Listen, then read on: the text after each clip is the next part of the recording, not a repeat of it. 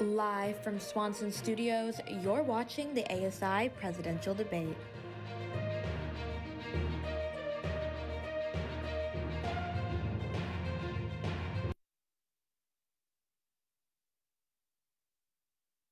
ASI Presidential Debate with Mustang News. I'm Brady Caskey. And for ASI, I'm Parker Swanson. Joining us this morning is political science junior Brian Craig and liberal arts and engineering studies junior Tess Laurie. In today's debate, each candidate will have 2 minutes to answer a question and 1 minute to follow up for a rebuttal. Before we get into the questions, each candidate will have 2 minutes to make an opening statement. Brian, we will start with you. Thank you so much. Hi, everyone. My name is Brian Craig. My pronouns are he, him, his, and I'm running for ASI president. I'm currently involved in many campus organizations such as Associated Students in Planning and Phi Alpha Delta Pre-Law Fraternity. And I formerly served on the ASI Board of Directors last year, where I represented the College of Liberal Arts. My platform can be best summarized by CARE, which stands for Campus/Community Engagement, Anti-Racism and Diversity, Equity, and Inclusion, Reform of Campus Institutions, and Environment and Sustainability. I decided to run because with so many students suffering from the effects of the COVID-19 pandemic, we need leadership in student government that will advocate for tangible change that is noticeable and will help students thrive in the long run. I believe my experience in student government and political leadership has given me insight into what it means to work and to actually create change.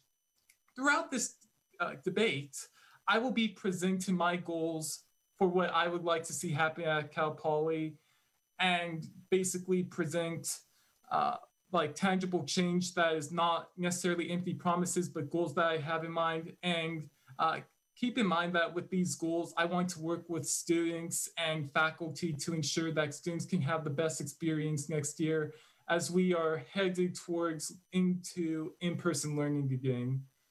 Thank you. Thank you, Brian.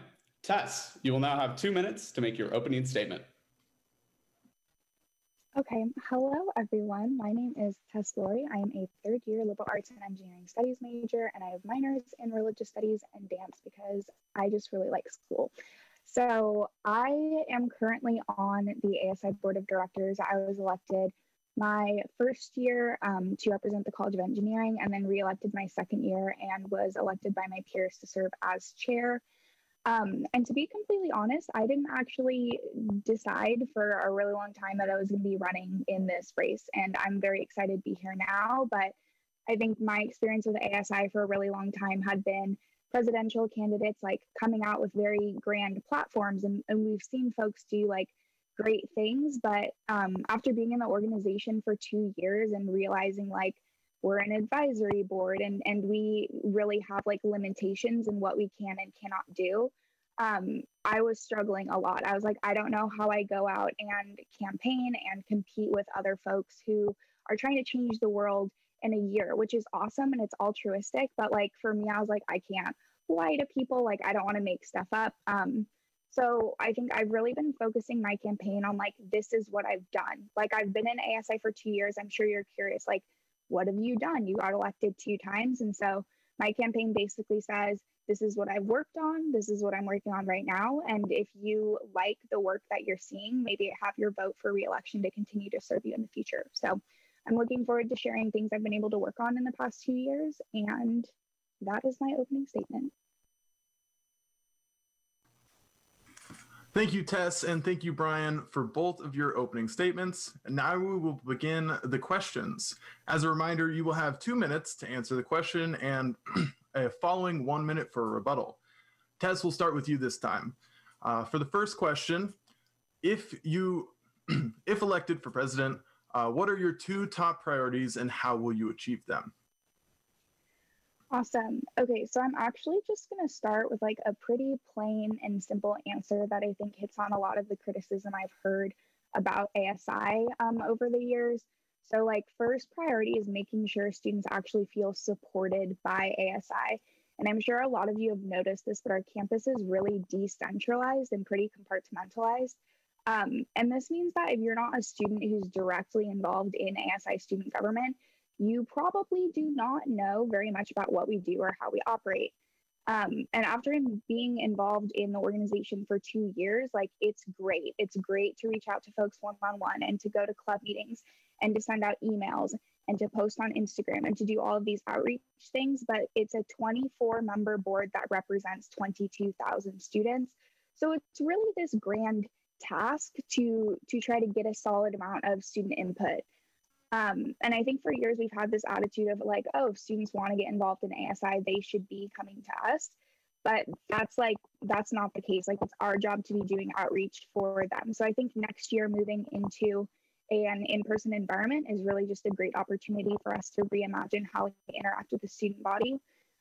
Simultaneously, ASI is not the best, if not priority number 2, at working in collaboration and partnership with campus organizations like STABs, clubs, and student affairs.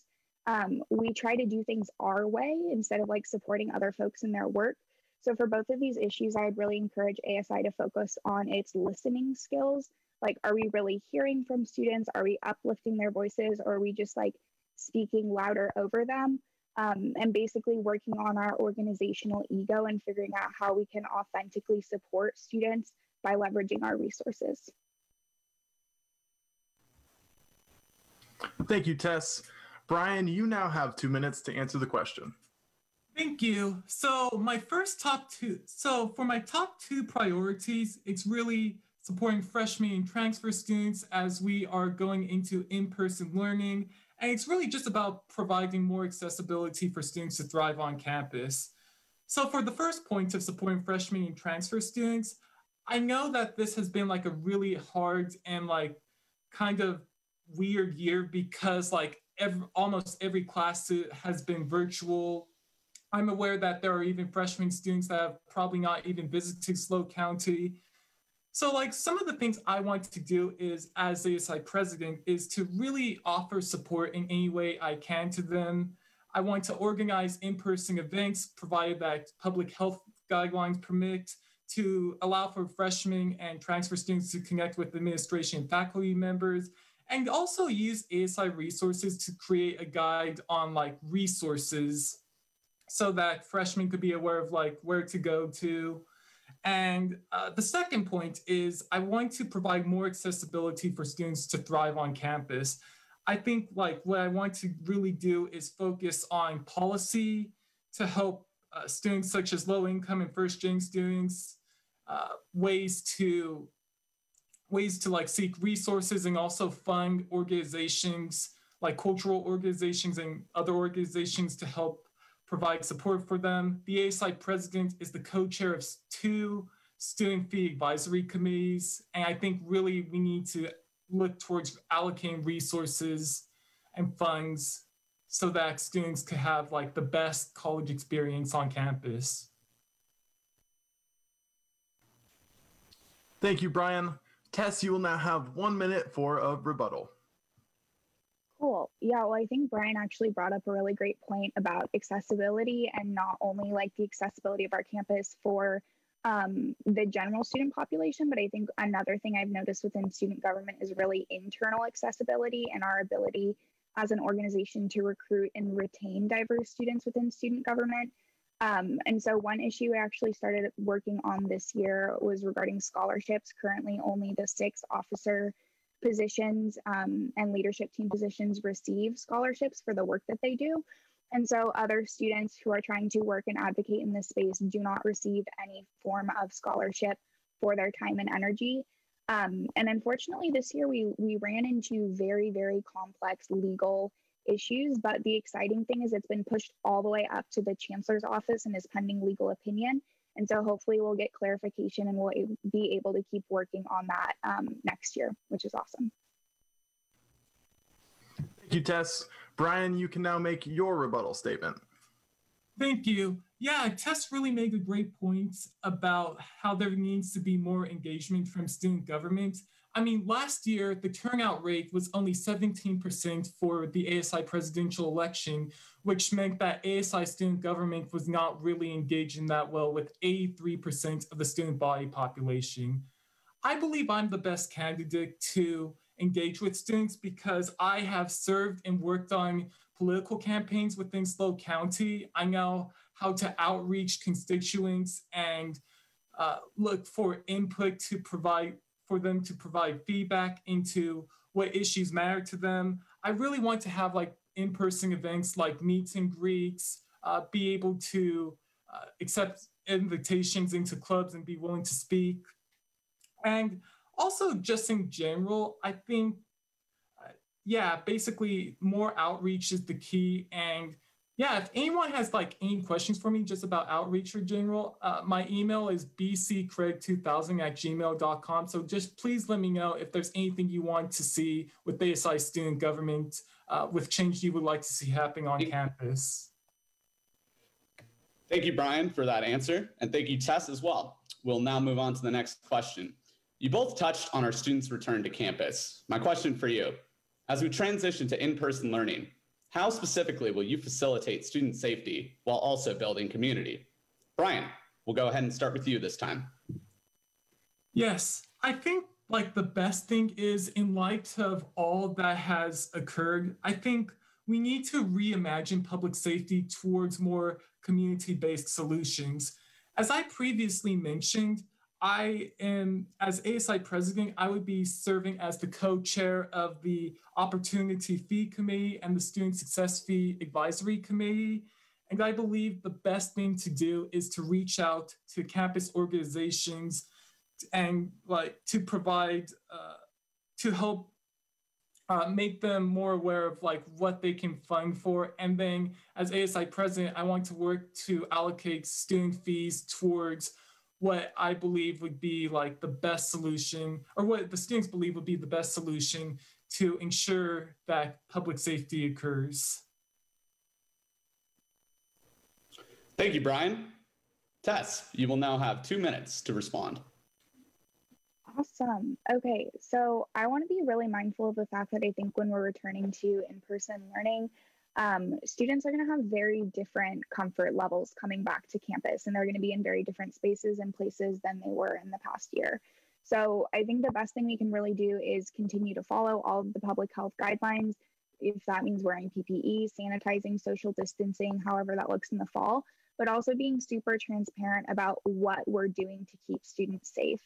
I think like knowledge and information is a really powerful thing, and the more transparent we can be specifically with ASI facilities in terms of what we're doing, like that's when a student is going to feel comfortable coming back onto campus and re-engaging, when they know that we are being safe and mindful about their health and their safety.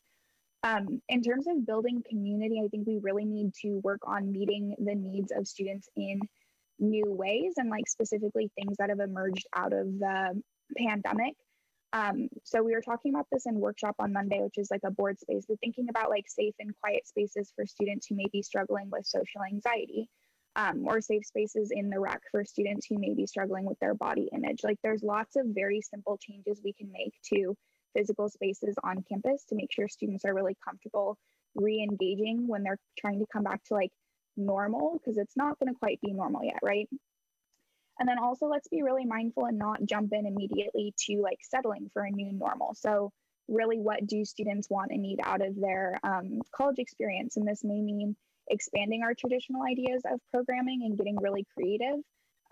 We don't have to do things how we've always done things. And this is such a great opportunity to really rebuild in a mindful way so that students feel safe and welcome on our campus. Thank you, Tess. Brian, you will now have a 1-minute rebuttal.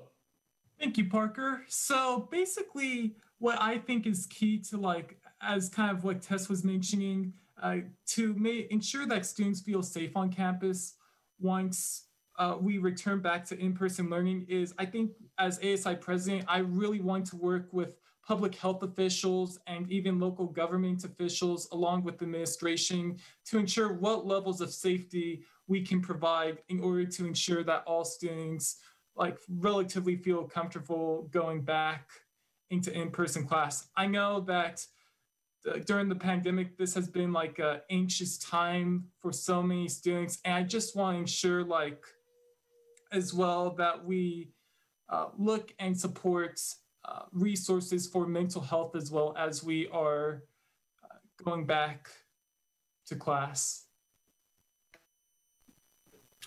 Thank you, Brian. Tess, 1 minute on the clock for your rebuttal.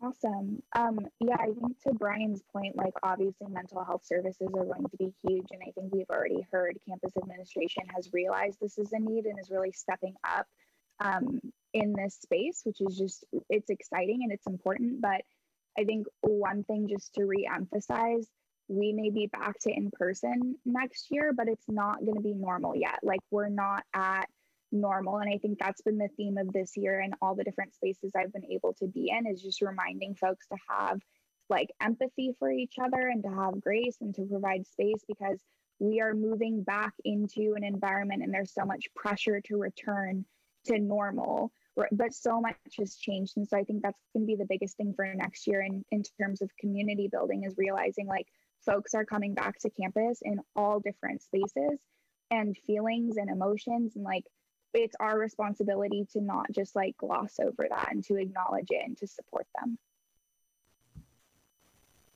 Thank you, Tess. We will now move on to question 3. How have you advocated for marginalized students in the past, and what are your plans for the future? Tess, you have 2 minutes to respond.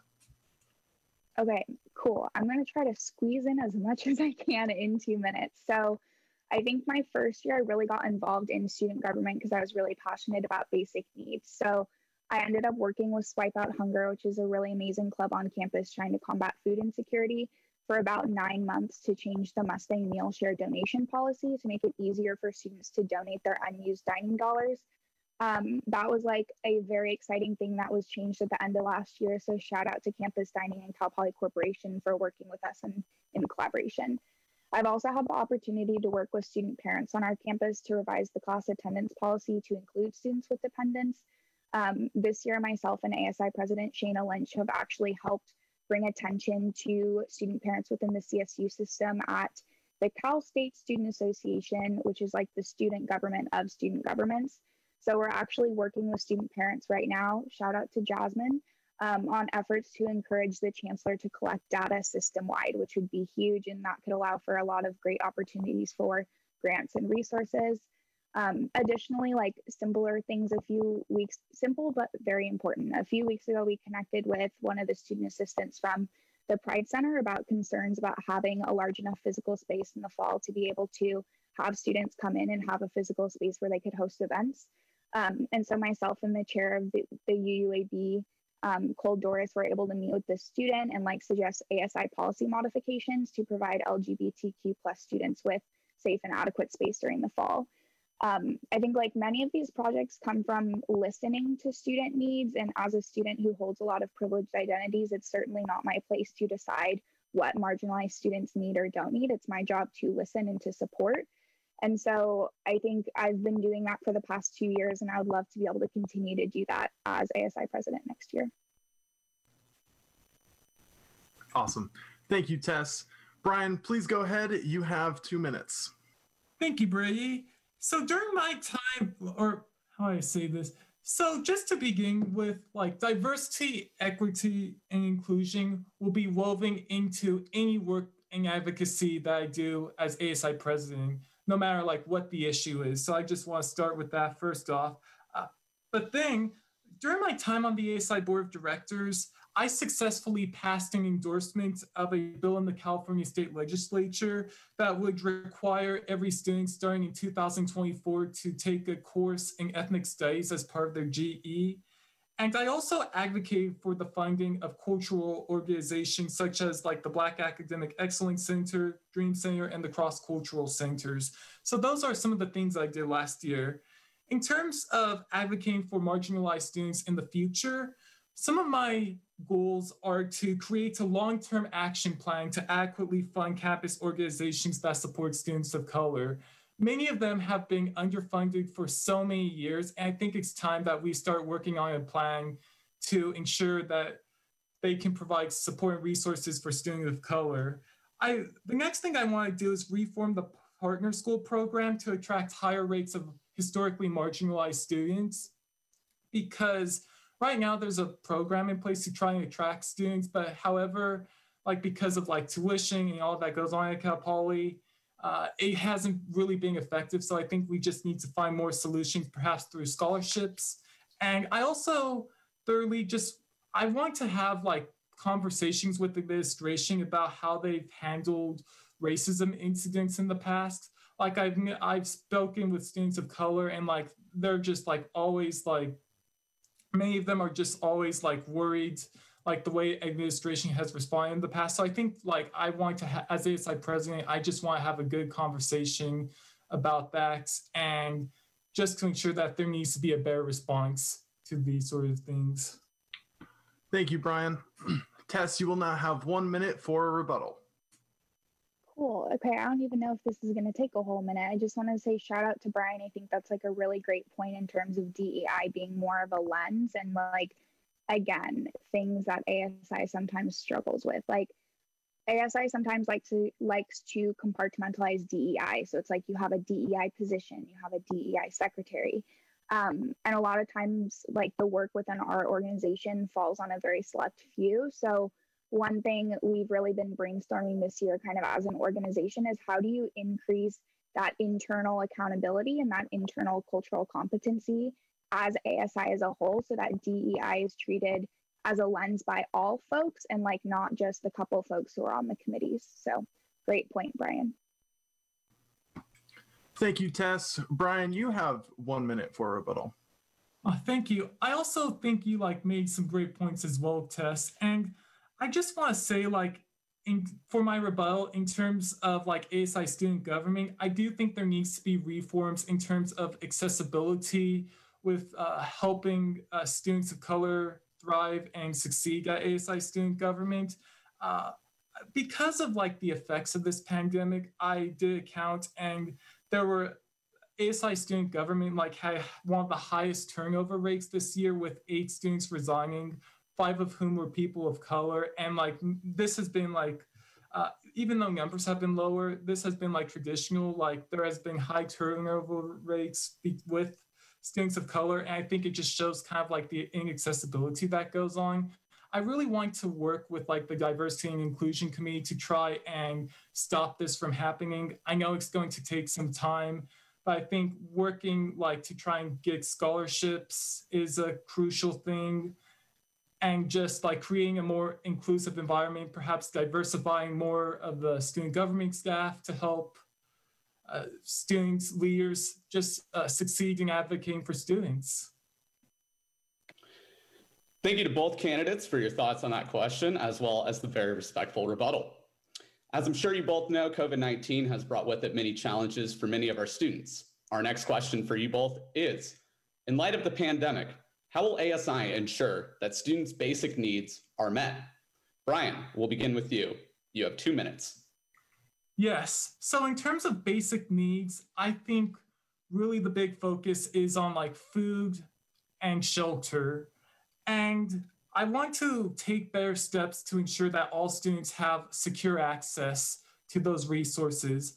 Already, we are seeing campus administration increasing housing fees by 9%, while also requiring second-year students in certain colleges to go into on-campus housing while there are cheaper options in the city. And I'm really concerned that this is going to displace low-income students and students of color.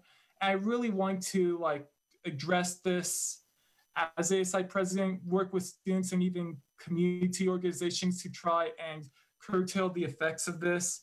Also, just some ideas in general is to perhaps work with the University Union Advisory Board to find space to establishing accessible food pantry, perhaps within the University Union. I think students with food insecurity would have like more access and would be able to find, it would be more clear for them to find where to receive support for food. And I also just, another thing is I want to really work with campus dining to have more vegan and vegetarian options. A lot of the options that campus dining has right now, while there is like some good food such as like pizza and burgers, which that's my favorite, I mean, there's just not a lot of like healthy options. And I think really just working to ensure to try and provide those more options would help create more healthier options and like better food for students. Thank you, Brian, for your answer to that question. Tess, the floor is yours for 2 minutes. Awesome. Okay, so in light of the pandemic, yes, but also just like all the time, like this should be an institutionalized priority. I think this is something that I'm really, really excited to talk about right now because ASI has really jumped on this issue this year. And so myself, ASI President Shayna Lynch, and UAB Chair Cole Doris all kind of sat down at the beginning of the year and were like, hey, like, this is the time that ASI needs to step up, and our budget has to reflect the fact that we are supporting all students on this campus and not just like students who we've traditionally supported, which if we're being completely honest, we have not chosen to support students of color and marginalized students in the past through our budget. So we kind of said basic needs is something that CSSA, Cal State Student Association, agreed was a priority. That was something that was really close to my heart. That was something we had began a lot of work on last year. And we introduced over $120,000 of budget reallocations this year. So we introduced a proposal to fund the food pantry, which was approved by board for the next 3 years. We also proposed a second proposal that was repetitive to give one-time funding to Cal Poly Cares. And while this was great, I really think we need to continue to be critical about how we use our money in supporting student basic needs. And this is like why I ran and why I got involved in the first place. Because when you look at the structures we have on campus, you kind of ask, do these make sense? Are these accessible? And while some of our programs are amazing, there's still tremendous obstacles and challenges for many of our emergency programs. And specifically when we look at aid and requirements for receiving aid, we a lot of times will ask students to take out all of their loans unsubsidized and subsidized. So I think there's a lot of growth in terms of campus programs and restructuring, and it's really student government's jobs to get in the weeds and do our best to advocate for students' basic needs. Thank you, Tess, for your response. Brian, 1 minute on the clock for your rebuttal. Thank you. Yeah, I just want to say I think ASI Student Government has done some great work in terms of improving food security on campus. However, with that in mind, I just think we need to like really focus more and emphasize in terms of housing, because like, as I said previously, with housing, it's going to be raised for dormitories by 6% and student apartments by 9%. And I know students like are not really, many students like that do not have housing are not as likely going to be succeed into campus. And I think really we just need to ensure, by working with university housing, to ensure ways to have students like be housed and just like try to work towards perhaps a plan for lowering the fees or even abolishing, I would even go as far as abolishing the second-year mandatory housing requirement, just so that students have more access to on-campus or off-campus housing as well, which is much cheaper. Thank you, Brian, for that rebuttal. Tess, we'll close out this question with your rebuttal. You have 1 minute. Okay, cool. So first of all, shout out to Isla, Trevor, Trenton, and Sharon, because they actually kind of identified this huge gap in terms of housing insecurity, and I'm happy Brian brought that up. I don't know if any of y'all saw like the Instagram post about like the safe parking program, but we're kind of trying to explore that collaboratively with the university right now. We have systems that are put in place that are designed to be supporting housing insecure students, but we found that students don't want to put themselves into student debt. So they'll do things like sleep out of their cars or couch surf. And so I don't think that the university always realizes when we set up these structures that they're going to cause consequences like that. And this is like something we're working on right now. So hopefully, I hope y'all keep an eye on the board of directors spring quarter, because I think this will be coming to light, as well as comments on the housing requirement, the 2-year mandatory housing requirement. Thank you, Tess, and thank you, Brian. We will now be moving on to our final moderator question. After this, we will be responding to the audience. All right, so our final question is, what are the biggest issues affecting campus? And as president, how will you strive to assist those in various departments and campus organizations? Tess, we will start with you. You have 2 minutes. Okay, so to be completely honest, I think this question is really, really difficult because every single person on this campus is impacted by issues in different ways, depending on their own identity and lived experiences. And I also think a lot of the issues we tend to talk about in higher ed, like racism and white supremacy and sexual assault, like just to name a very small fraction of what we talk about frequently, they're all really connected and intertwined. And so it's really hard to compartmentalize and focus on just one or two. And I'm normally not a fan of super broad answers, but in this case, I think like overall lack of cultural competency on this campus among student, staff, and administration is really our root issue. And so often I think we see folks on our campus who have great intentions and they want to help, but they don't have education, so they end up hurting more than they're helping. And at the same time, as a public university, we have so many opportunities to educate ourselves, like specifically as students, and to learn so we can really be supportive and empathetic as a campus community rather than performative in our activism. But this really, really takes folks who are ready and willing to take on the work, and it requires peer-on-peer accountability and faculty-on-faculty accountability and calling out bad behavior and holding each other accountable, and like deep changes in our admissions and our recruitment and our retention programs, and changes in financial aid and changes in the availability of comprehensive student support systems, right? And like being realistic as ASI president, this is monumental. This is a monumental task. And I'm going to be completely honest in the fact that it's not a one-year project. It's not something that I'm going to be able to finish. But if we want a campus culture that like supports students, these are the issues we need to be focusing on. We can't just like compartmentalize and focus on one thing. We have to really view everything holistically.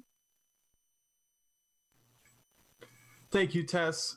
Brian, you now have 2 minutes for your response. Yeah, so like I think just some of like the biggest issues affecting campus, as what Tess was saying, is just like the lack of cultural competency that has occurred. And I really want to take action to really ensure that there is more resources for learning. I think part of the thing, like as I said previously, I want to advocate for more funding for cultural organizations through the committees, and a lot of like I know for a fact, like from last year, that a lot of like the funding that they use goes into programming events, which I think will help. Also, I think like with everything that we have seen from like the Shades of Cal Poly picture, there is Shades of Cal Poly Instagram page. I just think there is like a lot of microaggressions that occur on campus. Sometimes like not intentionally, but other times intentionally. I think we need to take steps to ensure, like in terms of like the classroom environment, we just need less microaggressions and more cultural competency. And one of the steps I want to take to help try and ensure that is for work with the academic senate to ensure that teachers take mandatory bias training as students normally do during before the fall quarter. And while this may not be like an easy goal and it may not like get as much as we want done, it'll be like a first step to try and make Cal Poly a more diverse and inclusive place. Thank you, Brian. Tess, you now have 1 minute for your rebuttal. Okay, cool. I think just like on a last note in terms of cultural competency and ASI, like being super honest, like looking in the mirror, like there's a lot of work that needs to be done internally. And so I was listening to myself talk, and I just wanted to like point out the fact that we absolutely should be making these strides, but I will absolutely be the first to acknowledge that like folks on this campus have been doing the work for years, and ASI is relatively new to this space, and it's not our job to jump in and like repeat other people's work, but it's really about supporting other people's work. And I think that's kind of issues impacting campus in terms of where does ASI fit in. Like we have platform, we have funding, we have amazing staff, we have students who are dedicated, but how do we support other folks who have been doing the work? Like, we don't need to repeat the work. We need to be supporting folks who have been doing the work and like giving them the recognition that they deserve. Thanks, Tess. Brian, you now have 1 minute for your final rebuttal. Oh, thank you, Brady. Yeah, so basically, just in terms of that, yeah, like ASI student government, like we pride ourselves as serving as like the official advocates for students. And I think really just like, I think we need to be more of a resource in helping students. Like we have like the connections between faculty members and administration. I think really just outreach is the key to things. Like literally, again, as I've said, 17% of students turned out last year, and before the year before that, it was 14%. So that really shows that we are not as engaged with students as we really should be. And I think just providing support in general with like what clubs need, with what organization needs, is like the key to ensuring that we could have a successful student experience for next year. Thank you, Brian, and thank you, Tess, for answering all of our questions today. For our remaining time together, we will be answering a couple questions from the audience that we are collecting from our community. If you have any questions for our candidates, please ask them now by commenting on our Facebook live stream now. Each candidate will have 2 full minutes to respond to the audience question. There will be no rebuttal. The first question: how will you actively fight against and work to dismantle the blatant systemic racism at Cal Poly? Brian, we will begin with you. You have 2 minutes to answer the question. Yes, thank you. And that's whoever submitted that question, that's a really great question. I think traditionally the ASI presidency has been like, in order to try and solve solutions, you just like throw programming at it and just hope the situation gets resolved. And while programming can be a good thing when it's useful, it really hasn't been in some cases in terms of like dismantling white supremacy on campus. And basically, what I want to do is I want to identify policies that contribute to systemic racism and literally work to advocate against those policies and repeal them or even amend them so that they could be more inclusive to students. Another thing I am hoping to do is there is a lot of the work that's done on campus is through university-wide committees. And I'm really hoping to work with the university-wide committees on committees. That's like the actual names of like the head of all these committees.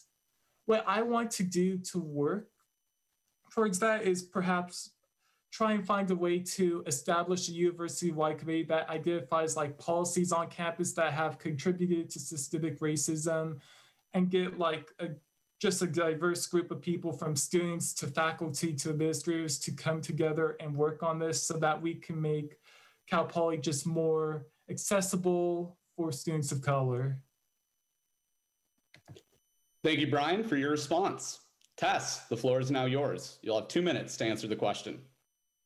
Awesome. Well, first, yeah, thank you for the question. I just want to acknowledge that this is obviously like a huge topic that I don't think anybody could cover in 2 minutes. So I'm going to do my best. But in terms of like systemic racism and systemic issues, like you have to work on changing the system. And a lot of that does have to happen through policy and advocacy on changing the very specific like fundamental ways we operate as a university. So if we know we have issues with recruiting and retaining like diverse faculty, how are you changing the hiring process? How are you changing your search committees? How are you changing your recruiting firms?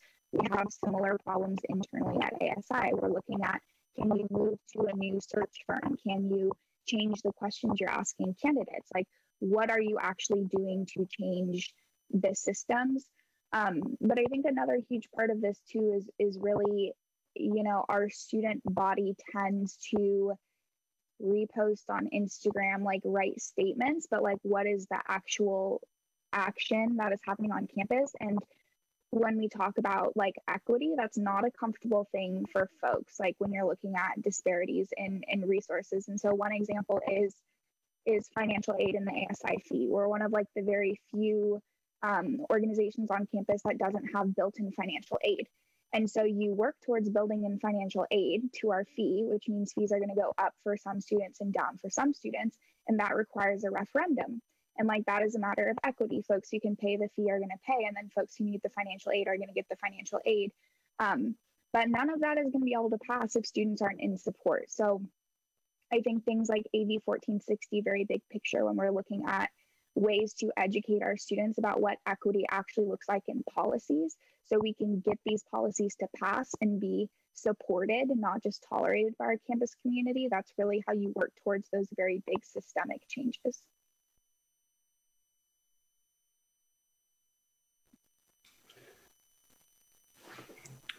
Thank you so much, Tess and Brian, for your thoughtful responses to the question. Our next audience question is this. In light of the Kristen Smart news, how will you ensure that students feel safe on campus? I believe that we began with Brian on the last question. So this question, we will begin with Tess. Tess, you have 2 minutes to answer the question. Yeah, absolutely. Well, first of all, I just want to acknowledge that like SAFER put out great resources and statements. And I know that like this topic can be very sensitive and triggering for some students. So like, please make sure you check those out if that's something you need.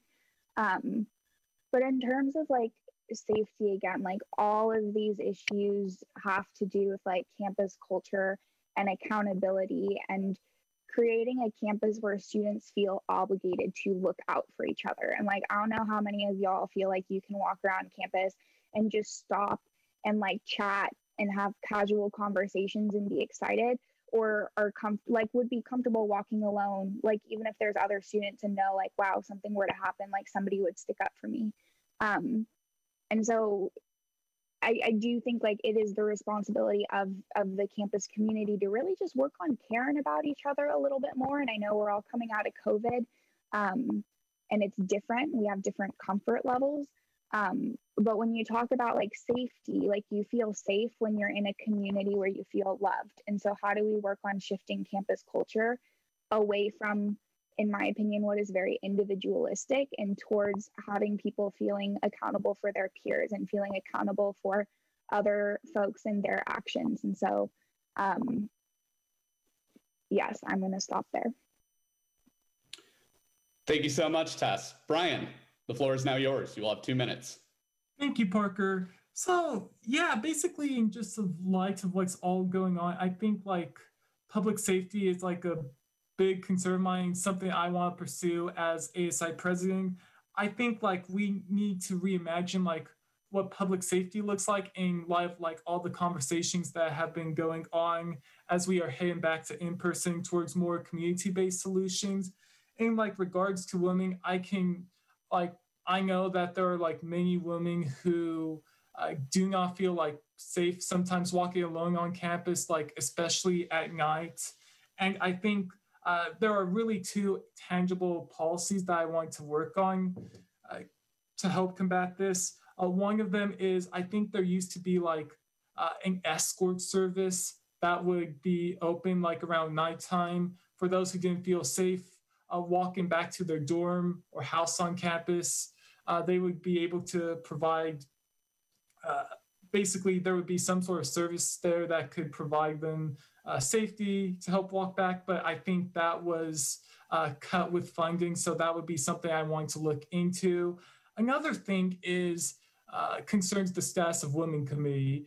To my knowledge, there is a university-wide committee called the Status of Women Committee, and it's tasked with like understanding like what issues women face on campus. And they have not met, to my knowledge, in like, I'm not sure, 2-3 years. And I feel like, and they, also they're in charge of the sexual assault and discrimination policy. So I think really like, as ASI president, I'm hoping to work with administration to try and revive that committee and just work to help create solutions to, help ensure that women feel safe on campus. Thank you for your response. Our next audience question is, how will you support UUAB with its loss of reserves that it had saved for renovations? We will start with you, Brian. Yeah, so I remember this. So basically, last year, the UUAB, what happened was with their reserves, administration decided to take a couple of million out of their reserves to fund it towards housing. But yet, despite this loan, there was, so despite this loan, there was still like an increase in housing fees. And yeah, I think really what I want to do is to work with the University Union Advisory Board, which just for those who don't know, is tasked with like managing the facilities that ASI owns, such as the Rec Center and Youth Center. I want to work with the administration to ensure how they are going to repay this loan, and also work towards like be involved in like the budget process more than like an ASI president normally would, just to ensure that students could have like fun activities and have fun events. And just like UUAB is like crucial to providing students to their ultimate experience. And I think I just want to work to ensure that they have like the budget they need in order to carry out that plan. Thank you, Brian. Tess, it's your floor. You have 2 minutes to answer that question. Awesome. I love it when it's my floor. Okay, so the good news is the budget situation this year from the governor is a lot better than anybody was expecting it to be. So in terms of funding, I know there were preliminary talks of that loan actually being paid back earlier, which would be very exciting. But also just kind of like making a distinction, UUAB falls on like the state side of the house. So that is money that ASI students advise, but we do not in our governing documents have direct control of, versus the ASI budget, which is managed in-house. And so just kind of like understanding that distinction. One thing just to note is in terms like Chumash project is still happening at a scaled back version, and they're also doing a bathroom renovation on the lower level of the UU to include a gender neutral bathroom. And so in terms of kind of supporting and bolstering the funds that were lost in the Chumash renovation, I think part of being a good campus partner is contributing to other areas on campus when they are lacking, and that is why that loan happened. But again, like the good news is that was a global pandemic. It is coming to an end. The budget is looking good. And so I don't think that loss of funds will be too detrimental. But the ASI reserves this year is actually very healthy, and we are looking for ways to support different entities on campus. And so students did come forward and express very, very strong needs and desires through UUAB to want to do additional renovations. That would be something that this year's board and officer team would be very much willing to consider in terms of the funding we have available through the end of the fiscal year. That was like a very complicated answer. I hope it made sense. It did make sense. Thank you, Tess, and thank you, Brian, as well, for your thoughtful responses to that question. Our next audience question is on the topic of mental health. Several students have noted a decline in mental health during the pandemic. How will you ensure that mental health resources are accessible to students? Tess, we're going to throw this question right back at you. 2 minutes. Okay, awesome. So again, obviously mental health services require money, which means you have to advocate and you have to understand the budget. And so the university already seems very in favor of supporting mental health services. They know this is something that is impacting students, and they also know that this is an area we have fallen short in the past, specifically when it comes to having culturally competent counselors or counselors of color to support folks of color on campus. And so we can continue to advocate for the budget increases. We can look for ways internally to directly support in ways that are legal that we can do with our funding for counseling services. But one thing I know that has really emerged that it can be very helpful for some folks, and then other folks do require one-on-one attention, is the use of like peer groups and support groups and dialogue groups. And so I think for as much as we can be strategic about having a very wide variety of resources available, all of which are going to require different amounts of time and attention and funding and spaces on campus, but really being critical and evaluating like we need more support groups and they cost less money so we can serve more students this way. Or like, you know, support groups really aren't working for students right now, and we should be focusing on finding culturally competent counselors. So I think part of it is like collecting the data, and then the second part is figuring out where the money's going to come from. Thank you, Tess, for your response. Brian, you know the drill. 2 minutes to respond to the question. Oh, yes, I do, Parker.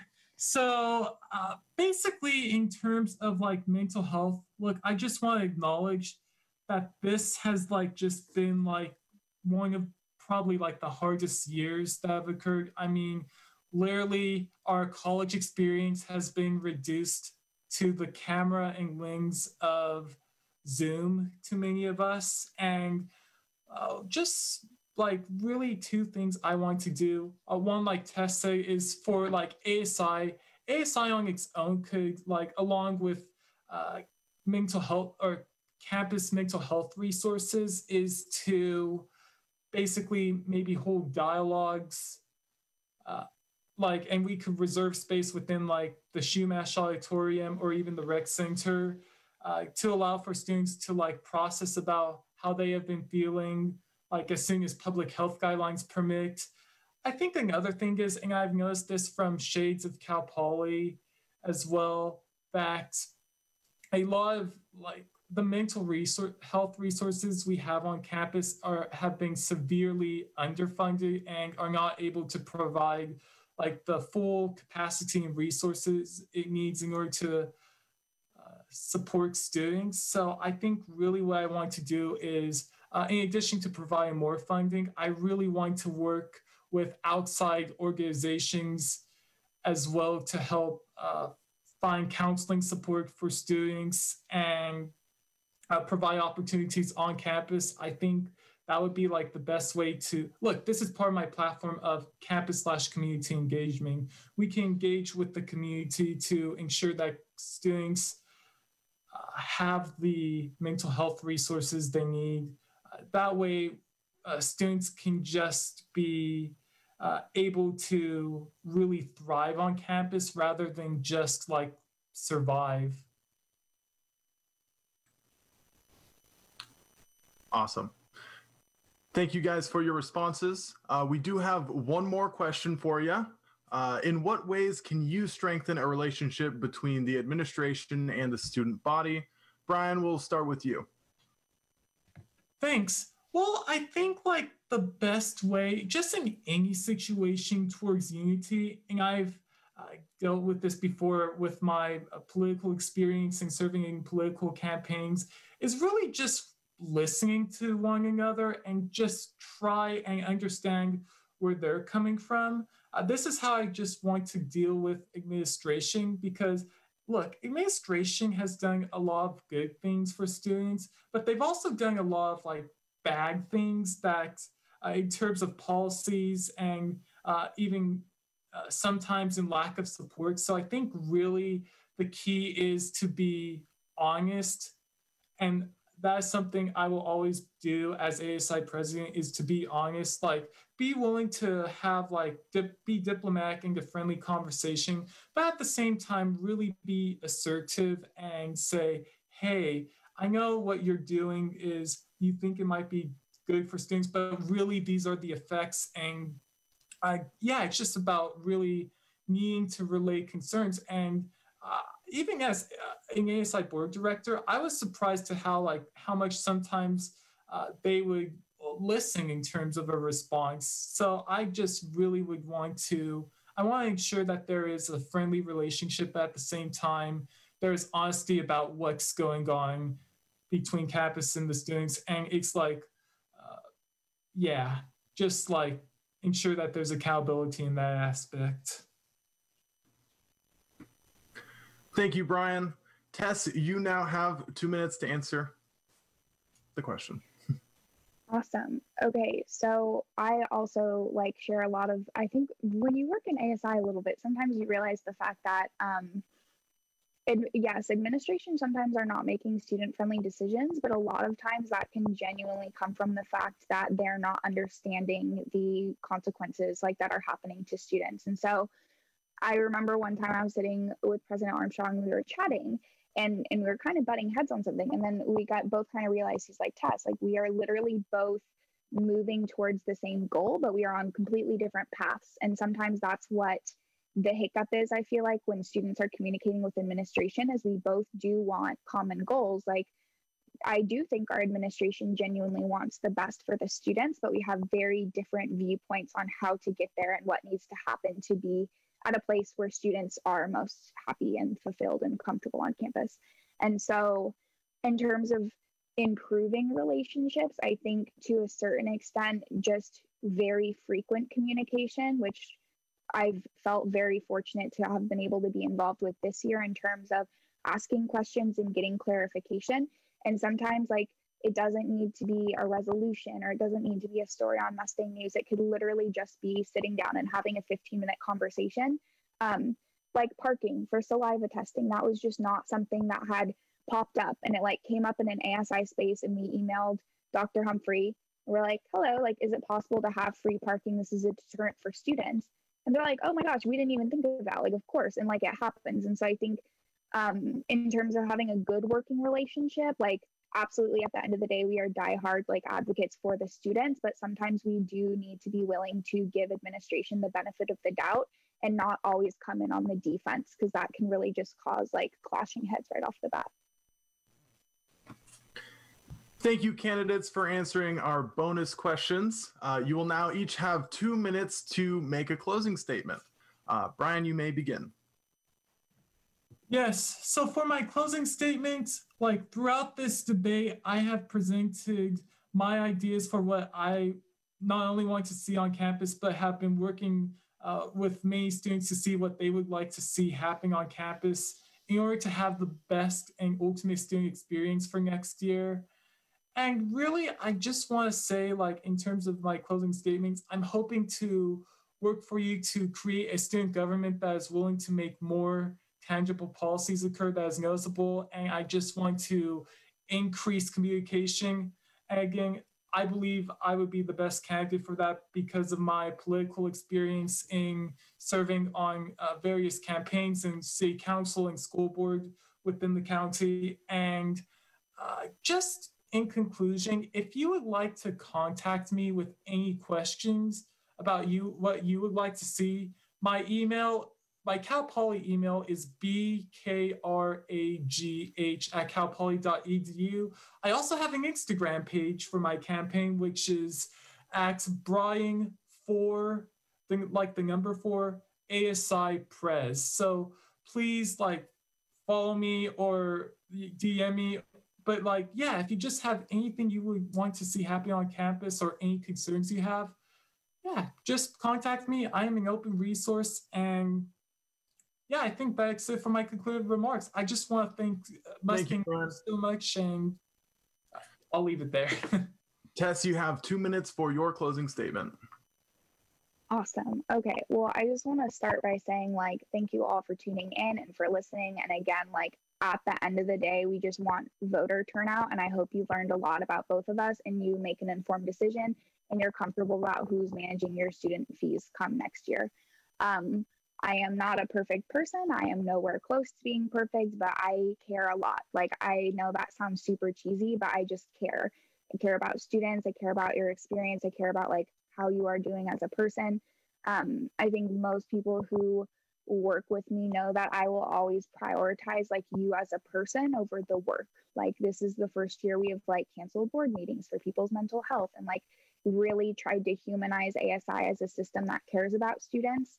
That is how I choose to lead. I choose to lead with empathy and with grace for folks. And I think moving into this position, if I were to be elected, all of my same philosophies of leadership would definitely apply. And so I would just encourage you all to make an informed decision on April 21st. And if I have your vote, that's awesome. And if not, I am just happy you are voting. So I hope everybody has a good Thursday.